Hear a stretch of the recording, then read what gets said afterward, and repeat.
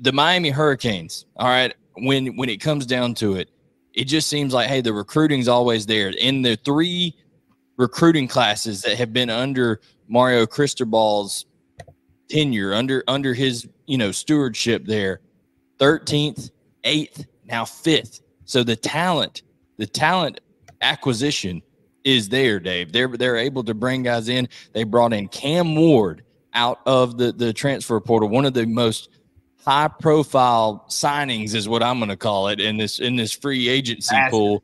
As a guy, formerly in player personnel and things like that, just tell people kind of what Miami is getting in Cam Ward and what that should do for the expectations of the Hurricanes this year. No, I mean, I think that's massive. I think that's massive for them. That changes the game from that standpoint. I mean, I know Tyler Van Dyke went to Wisconsin, but getting a guy like Cam Ward with a very manageable schedule. I know we're going to talk about it here in a minute, not getting ahead of myself here, but you got your weapons, Xavier Restrepo and Jacoby George coming back.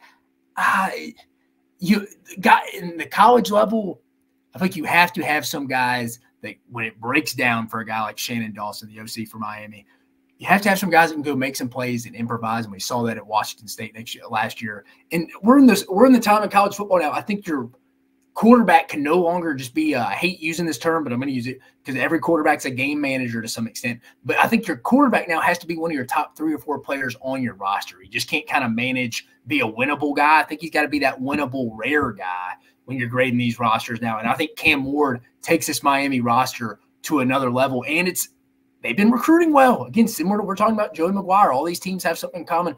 Big years kind of going to these third years. Mario has been, Coach Cristobal, been recruiting very well.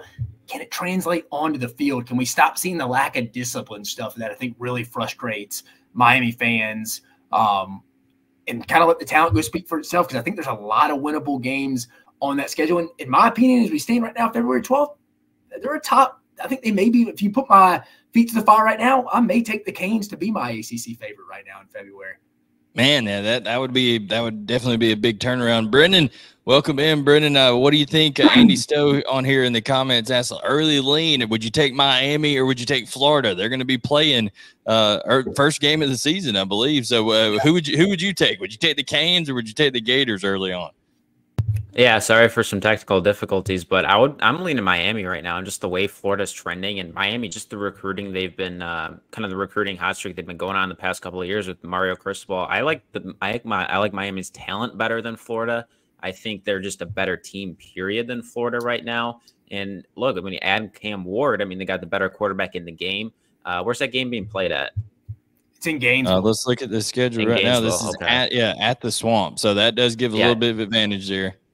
It does. So Swamp's not an easy place to play. I still lean Miami slightly. It does worry me that Mario is not great in close games. I'm sure you guys might have touched on that beforehand. No, not yet. We haven't got to it yet. We're just about to.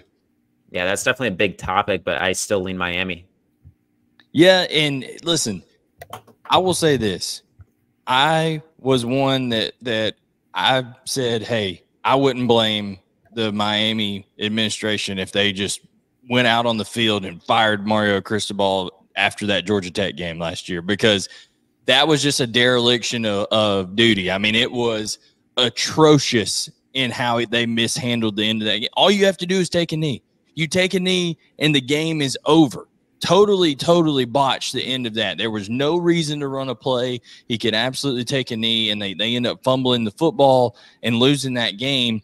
And the frustrating thing about that is they would go out and lose games like that, and then they'd go beat a Clemson team, or they'd beat even though Texas A&M wasn't great record-wise, Texas A&M was a talented football team, and they'd go out and beat them, different things like that. So you saw the pieces were there, but some of the close games that they did lose, especially ones on the road, just not being able to come out of it, David.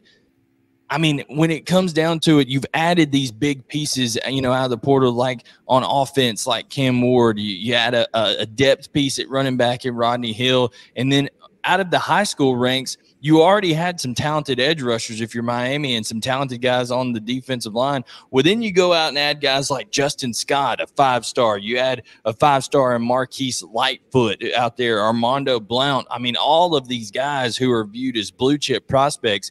Miami, it's never been about the talent. It's been about where is that execution, and then also where is the swagger? Where is the belief that you are the U? Miami used to win games getting off the bus, Dave, just because teams were intimidated by it.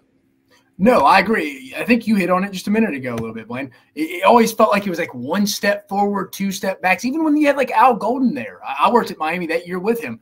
It was we went and beat Florida in a big win over Will Muschamp and them, and then you come back and you lose to Virginia Tech and Duke back-to-back weeks. It's stuff like that. You talked about it. I mean, they beat A&M, and then they go lose to Georgia Tech when they're undefeated in a game they had no business losing. And then the next week they back it up with a loss. I know North Carolina was solid, but they back it up with a double-digit loss to North Carolina. Then they win 2 good games against Clemson and Virginia, then lose 3 straight to NC State. Florida State's nothing to shot at, but then Louisville. I mean, it's just kind of – it's stuff like that. And they lose their bowl game to Rutgers in the Bad Boy Motors Pinstripe Bowl. But it's like I think if I was a Miami fan, I'd want to see some consistency because I think like you said, talent hadn't really been the issue. And I think now with the ACC and the way Mario's recruited, I think anyone who follows college football knows Mario Cristobal's biggest strength is his ability to recruit. Wherever he's been, as an assistant coach, head coach at Oregon, now back at his alma mater at Miami,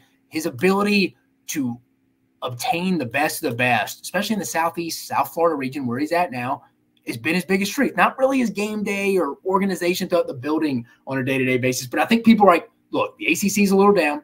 Florida State lost a lot. We had a lot more production than back. We're really probably facing Louisville, but hey, let's don't go beat Louisville and then go drop a game at Virginia the next week. I think that's where we're a little bit at with Miami as a program overall. Yeah, for sure. I think it's a deal where, I say it all the time. The true measure of greatness is consistency. Before you have consistency, you're not going to have anything else. So you've got to be able to just understand when certain situations are going on. It's like with the Chiefs and the 49ers in the Super Bowl. The players were talking about, one team had been talking about the overtime rules for 2 weeks. One team didn't know them. I feel like sometimes the Miami Hurricanes fall more towards that 49ers deal of things. They don't know what's coming. They aren't educated enough to be able to respond in a confident manner to a situation. And a lot of that falls on coaching. Real quick question for you here, Brendan, from Andy Stowe. Which team has a better head coach right now? Would you say Miami or Florida? I think that's a great question. I mean, we touched on Cristobal's kind of in-game kind of coaching decisions. But man, Billy Napier's record at Florida is not great at all. So I would still lean towards Cristobal. I know he's not great in crunch time, not good at kind of making decisions on the fly there. Even common sense decisions like the Georgia Tech, but better recruiter than Napier. I did like what Napier did at Louisiana, but Cristobal has won games at whether it be at Oregon or now he's done an all right job at Miami. Maybe a little bit slower start than most of us expected, but he still had an over 500 record in most of his seasons that he's coached. Napier, I don't know if we can say the same, especially at Florida. So I still lean Cristobal as the better coach.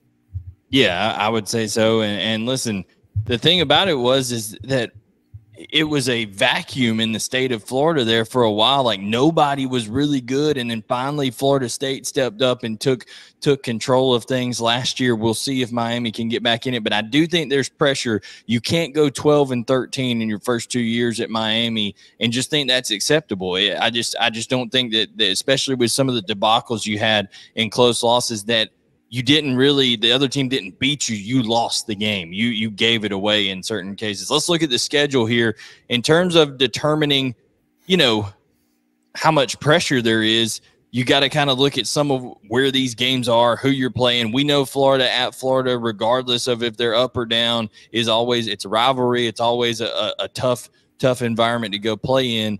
But then I think you have a stretch of, 5 games there that if you are who you hope to be as Miami, you win those games. You go out and win those games. I mean, Dave, am I wrong in terms of games 2 through 6 there? No, yeah, I think Cal, like you mentioned a little bit, Cal's better on defense. That could be but still, if like you said, if Miami's where they think they should be heading into year 4 with Mario, or what it is, year 3 with Mario, they should win that game at Cal. But again, that could be a little bit of a challenge. But you're right, they're 2 games, their season is going to come down to that October 19th matchup in the very next week, October 26th, against the in-state rival at Florida State. And I think these Miami fans, as they should, I think it's, hey, Florida State had their season last year. They went undefeated, arguably could have made the playoffs, won the ACC. But, hey, guys, they lost a lot. And we have a lot back. We have probably the second most production returning in the ACC next year. I think outside of Virginia Tech, I think Miami has it. It's our time. Like, especially we get them at home. They shouldn't be coming to the 305, or as they used to say, the OB, the Orange Bowl, and beating us there. I think it's just kind of the schedule is not very difficult to me outside of those first two games. And obviously Florida, I think Napier and them will come out hot like they did. They always kind of start off a little strong. I know they lost to Utah last year, but the year before they came out in his first game, beat a solid Utah team at home. So I expect both those teams, that'll be one of the better matchups of that opening weekend. But I think the season really does come down to those games at Louisville and Florida State. And then, like I mentioned earlier, how do you say you go 2-0, 1-1 in those two games? How do you handle that matchup against Duke and at Georgia Tech the next 2 weeks? Yeah. I mean, there's several games that, and you did a great job at pointing them out in the SEC in a video that we have on the archives. But Miami has some trap games here that I think they're going to be the more talented team, and especially Brennan. And I talked about some of that recruiting class. I think some of those young guys, where you see some of the great teams is, think of Georgia in 21 and 22, and think of, some of those Alabama teams that have went on and won national titles. It's been because they've been able to bring pressure and also bring just energy up front along their front seven in waves, like 2-3 deep coming in there. I think that's what Justin Scott, who's going to be not a mid-year January, but he's not going to get there till fall camp. So it may take him a little while, but by the end of the year, 5-star guy, him, Lightfoot, Blount, those guys could all be contributors, I think, by the end of things, and really add to that depth and give them some added energy there towards the end of the season. Yep. Yeah, and they added 3 transfers along the defensive line as well. They got C.J. Clark from NC State. They got a decent G5 guy, Marley Cook from Middle Tennessee, and Elijah Alston's from Marshall. So they got depth, I think, at the defensive line position. And if you want to pull up that schedule once more, Blaine, if you don't mind, I think that this depth, this might be, when I say this, you might question it a little bit, but look at the game at Cal, at Georgia Tech, those 2 games. Cal, that's their 6th straight game, no bye week before that. So they play 6 games in a row. Cal's that last game. That's a far road trip. That's coast to coast. I think we'll learn a lot about the depth of this Miami team in that game and the Georgia Tech game. It's not a far road trip to Atlanta, but they're coming off games against Louisville, against Florida State, against Duke. So, and those are 3 of the teams we would imagine would be near the top of the ACC. So I think their depth along the offense line, along the defense line, I think we'll really know a lot about this team at Cal, at Georgia Tech. 2 games that they should win, but we'll see.